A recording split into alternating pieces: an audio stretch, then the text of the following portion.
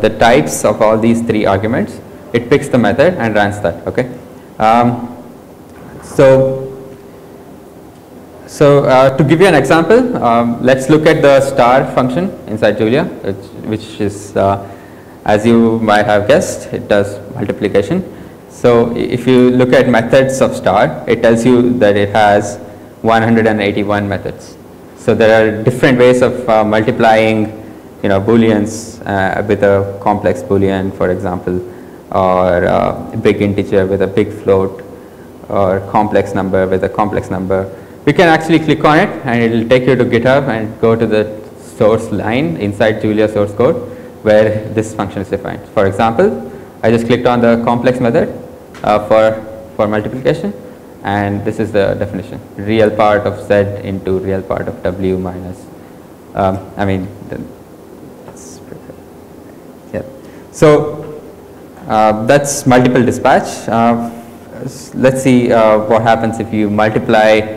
Oh yeah, so here's a curious method, multiplying strings. So in Julia, for the reason that star is not, commutative, the operator is star for concatenation. So you say hello star world and it concatenates the strings.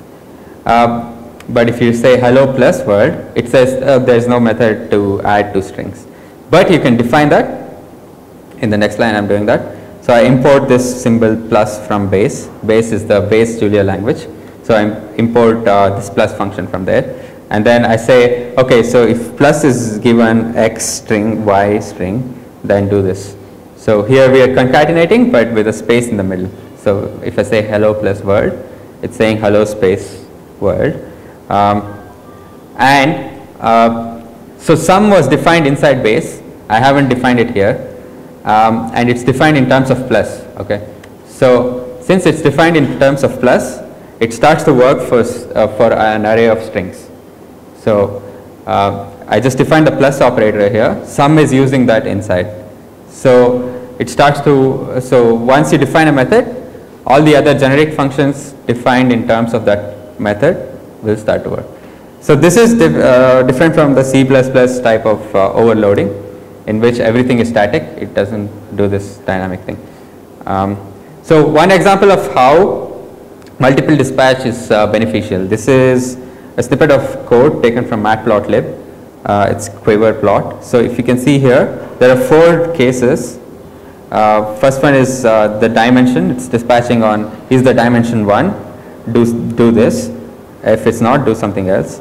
And then next, it's doing how many arguments are given to this function. Do one thing there. Again, there is some condition here. And then do another thing if the argument is not, number of arguments is not 2. So this could have been written in Julia using 4 different methods, which you can insert from anywhere. New packages can come and add more methods to it, and so on. So that's multiple dispatch. You can read more about this on the Julia manual. So I'm going to quickly move on to a real world demo of using Julia in data analytics. Okay. So so I'm going to walk you through this notebook where we take a data set from the TrueFX data set. You can Google this. It's a foreign exchange data set where for every trade in the foreign exchange market, there is it keeps a log of all the trades. So we have data for from 2009 to 2016, distributed in 1,380 files.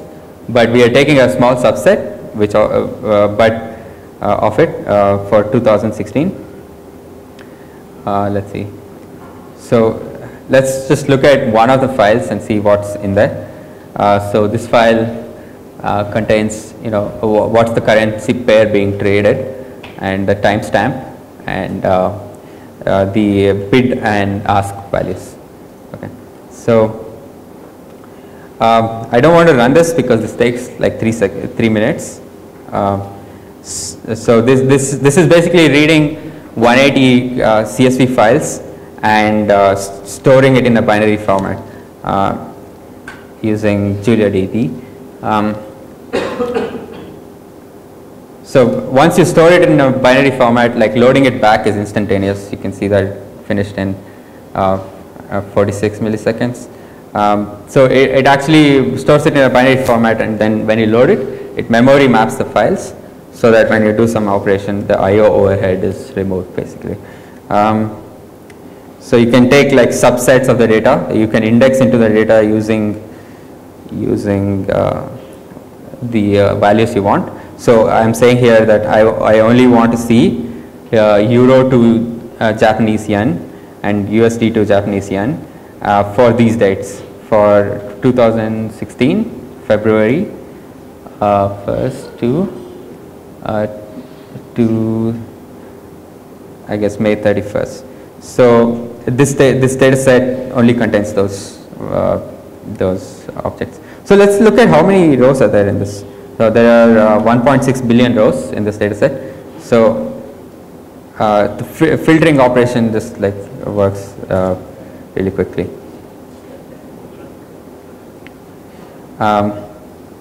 So another filtering operation I'm running here.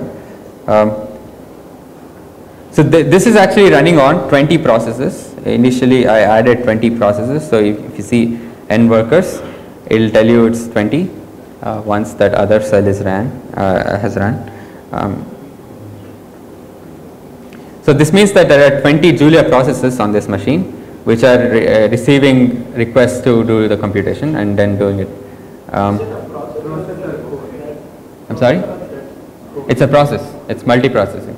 So it's actually distributed memory parallelism.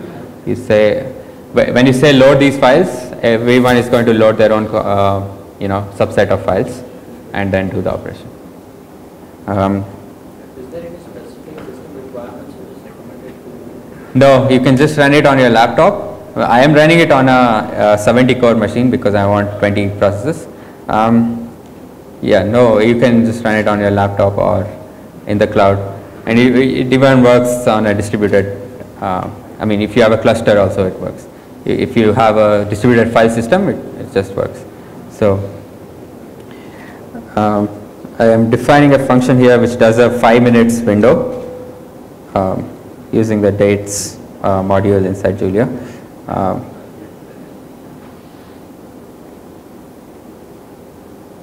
So this operation essentially read the whole data. It's about 70 GB of it, and then did the filtering in about 20 seconds.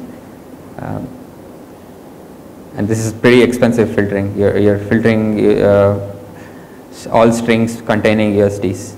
Let's see. Okay, so the next thing is windowing. I am doing a 5 minute window here, saying convert the data dimension 2, which is this timestamp into 5 minute windows, and then aggregate it using minimum and maximum.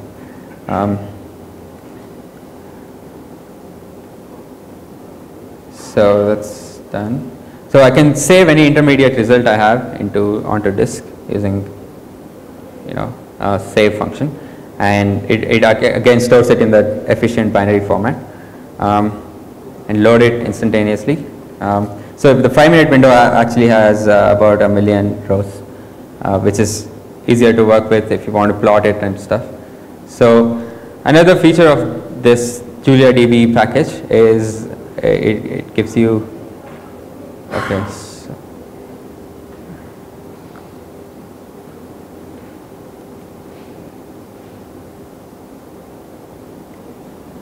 okay, this is an example of plotting it. I had some interactive demo there, it didn't work. So the next example here is, so you've seen I'm using a data frames like package to deal with data here, but since we are in this language which is highly powerful and there is an ecosystem of other packages which people have written, I can basically drop in anything into my data frames kind of package and then make something that is bigger than the sum of parts. So here I am using this package called JUMP. It stands for Julia mathematical programming or yeah, so it's an optimization package. You give it some constraints and it will try to give you what are the values of variables that satisfy this constraint. And this is an arbitrage function. Here you are giving the current value, trading value of euro to USD, euro to GBP, euro to yens, and so on. And then what this does is it sets up this constraint equation where it says, okay, I want to calculate this value D, where all these conditions are satisfied. So all of the trades are positive, and when I do the conversions, I end up with a difference which is 10,000. So here we are saying, okay, given these arbitrage, exchange values, tell me how much of what I need to sell or what I need to buy, so that I end up with $10,000 at the end of this transaction.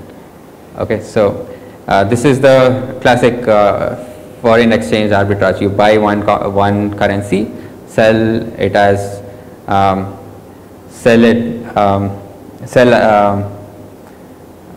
you buy one currency, wait for 5 minutes, and then sell it to the sell it to the market, and you get some. So I ran that function. This at everywhere macro defines that function on all the processes. So I'm loading my 5 minutes data set, and then I have a bunch of functions here. That's bad. That's. Can it work with APIs to connect to sources of live data, market data? Yeah, sure. We actually had a demo of that. If you look up our presentation from, the Julia Day in New York, there is a demo of that with this data set only, so you can find out about that. So I'm saying, okay, I don't know what just happened, but I ran this notebook and some things are not working. Let's see. Okay, so I'm just going to not run the cells because some of them failed. Anyway, so you can get the arbitrage data. The optimization package runs on each row and then gives you the values, and then you can see the arbitrage data like this. It's saying, okay, trade the first currency, this much of the first currencies, this much of the second currency, and so on.